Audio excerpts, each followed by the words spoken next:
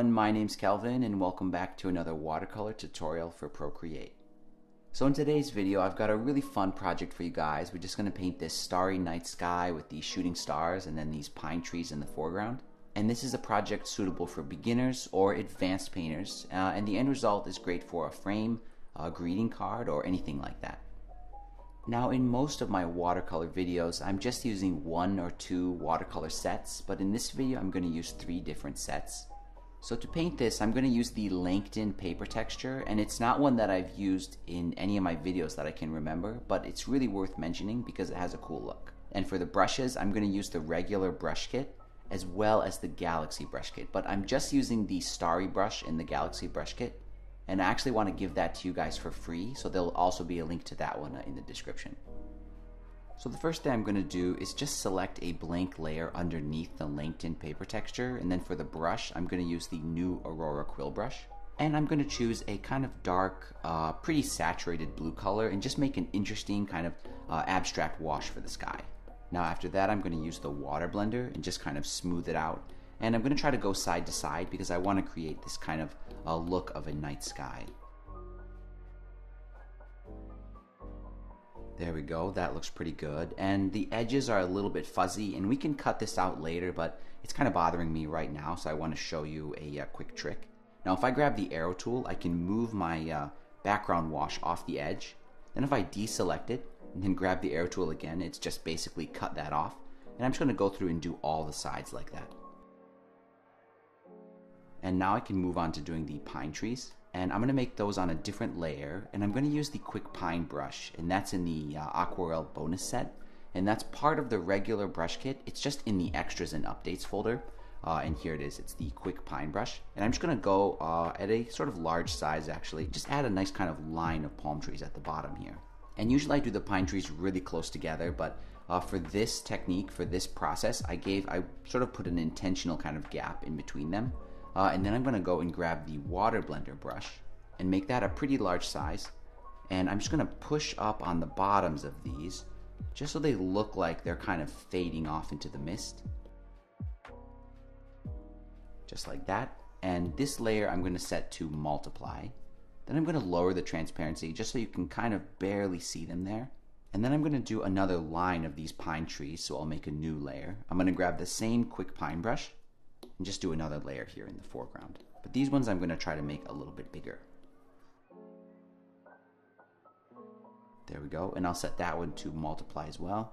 And then I'm going to use that water blender again at the same large size and just sort of push up the bottom edge.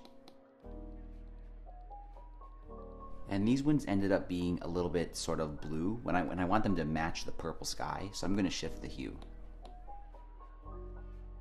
Now for the next step, I want to add some stars, so I'm going to make a new layer, and I'm going to merge the 3 background layers just together onto one layer, just to make it a little bit easier to deal with.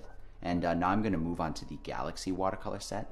And this is the full Galaxy set with a lot of brushes, but I'll put a link to the free one, and it does have the responsive Star Flicks brush, which is really the brush I want to use here. So I'm going to select that brush, and I'm going to select pure white, and then I'm just going to add some kind of stars up there, just kind of randomly.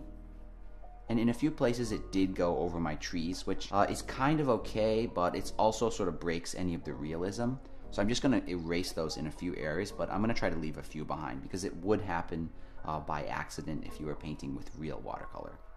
And next I want to add a kind of ombre effect in the sky. So I'm going to open the layers panel, and here's the layer with the stars, and then here's our background layer with the trees and the sky.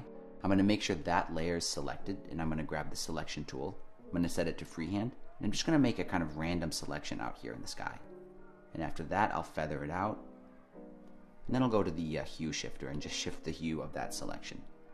And that just introduces kind of an interesting color into the sky, because otherwise it might be a little bit boring and monotone.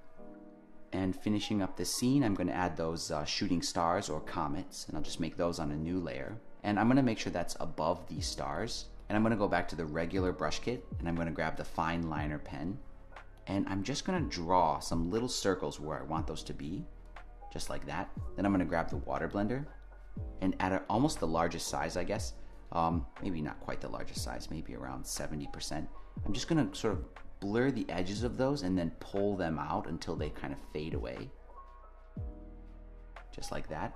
Then I'm going to grab that fine liner pen again, and at a smaller size this time, I'm just going to add a kind of point on the very tip of those.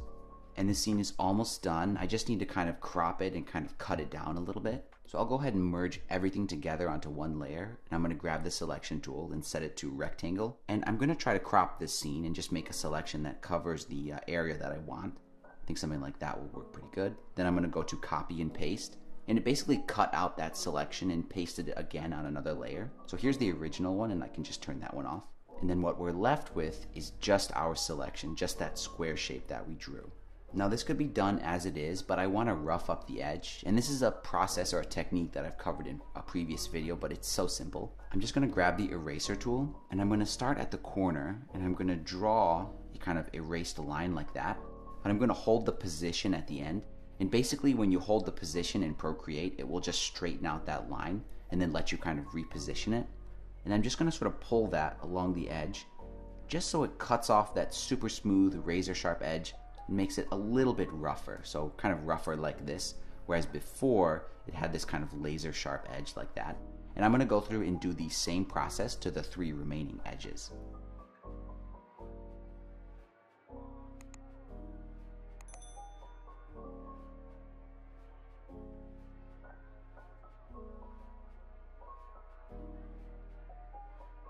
And there we go, this one is all done, and as you can see, it printed out really nicely, and I just love the look of that Langton paper texture.